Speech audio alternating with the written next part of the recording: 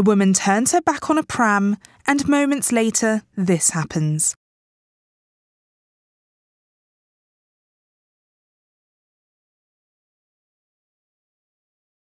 Thankfully, no one was injured.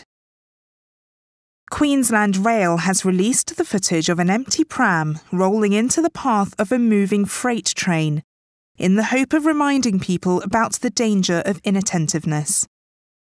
The safety manager at Queensland Rail has said many people don't realise that once the emergency brake has been applied, it can take more than 1 kilometre for freight trains to stop.